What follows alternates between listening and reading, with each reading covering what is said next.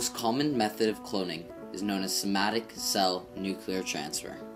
This method requires two different kinds of cells, one of these cells being a somatic cell, which is any cell other than a sperm cell that contains complete DNA of the animal it came from.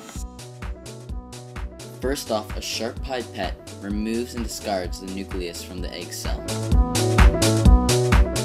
Next, the somatic cell's nucleus is then transferred into the enucleated egg cell. Here the scientist stimulates the fused egg. This activates the egg and causes it to divide just as any normal egg would. The embryo is then transferred to a surrogate mother where it continues to develop. After a full term of pregnancy, the recipient gives birth to an identical twin of the genetic donor.